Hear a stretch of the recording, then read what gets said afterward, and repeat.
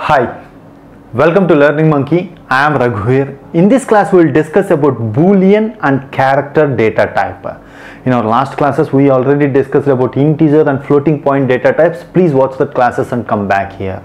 The link for the playlist is provided in the description below. Coming to today's class, so Boolean data type is very simple to understand. Boolean data type is going to take only two values. It is going to take either true or false.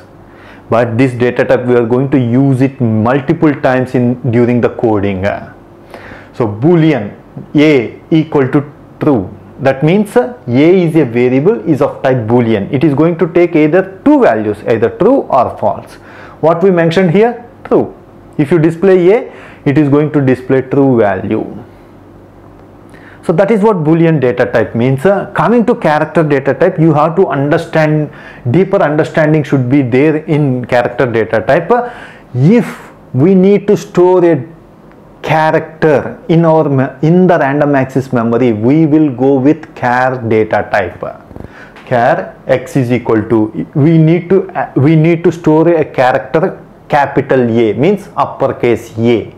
This symbol, this character should be placed in single quotations. Then only the compiler is going to understand you are going to store a character capital A, means uppercase A. So this is the syntax we are going to use in Java programming. The data type is char, variable name is x. X is going to store a value. What's that value? It is going to store capital A. But remember, in our last classes also we discussed that computers cannot able to store decimal numbers or characters. They are able to store only digital numbers, ones and zeros. But this character, we are not able to store this character A in the computer. We need to convert this into some binary value. Means for each and every character present on our keyboard. Not only on keyboard we are having some symbols, some characters, what? Capital A, capital B, capital C, a, small b, like that, plus symbol, minus symbol. There are different symbols, Latin symbols. Not only English, Latin, Greek, mathematics symbols. Each and every symbol should be assigned some unique decimal number. Means we need some standard. What's that standard Java is going to use? Java is going to use 16-bit Unicode character. That's why for char data type Java is going to take 2 bytes. 2 bytes means 16 bits. 16-bit Unicode character format it is going to be used in Java. Let's try to understand what 16-bit Unicode character, what are the symbols present in that 16-bit Unicode character. You type in the Google, you can type it as list of 16-bit Unicode characters. You are going to, the first website is going to show all the symbols. See, these are this symbol and this is the unique value for that symbol. This symbol, this is the unique value for that symbol. Here the unique values are given in hexadecimal numbers. 4 hexadecimal numbers means 16 binary digits.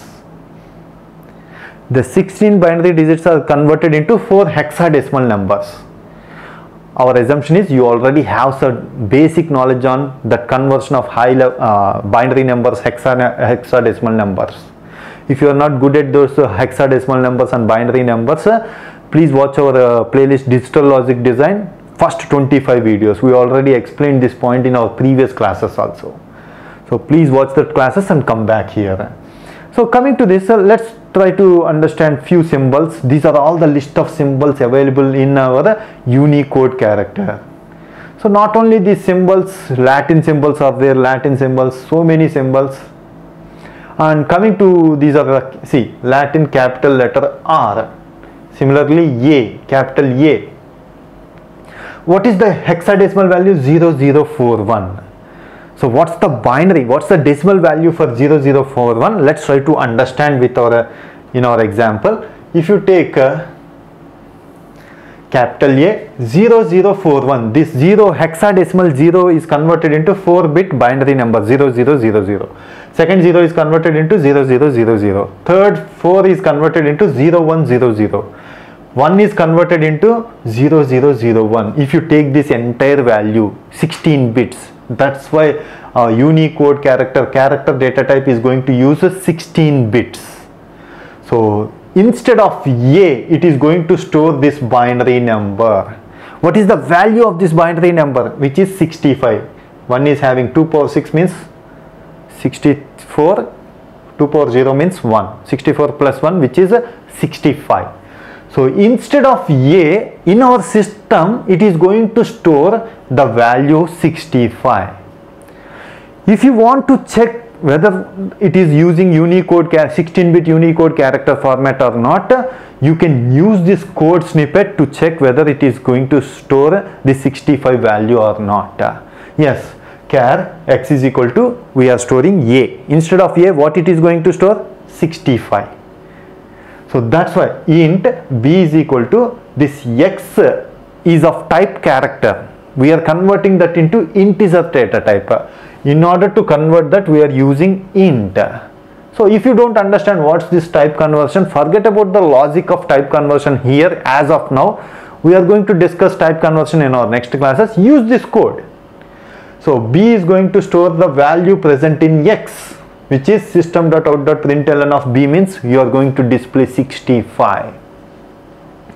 You try this code. You place any symbol. You check the website.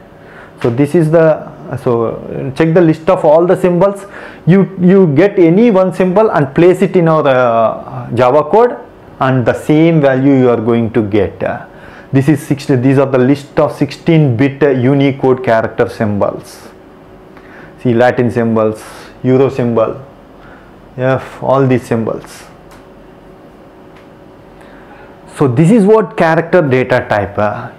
So if you are not able to understand it in one go, please watch this video again and again until you understand character data type, because it is very, very important in the programming examples and placement tests. You are going to get multiple placement questions on character data type.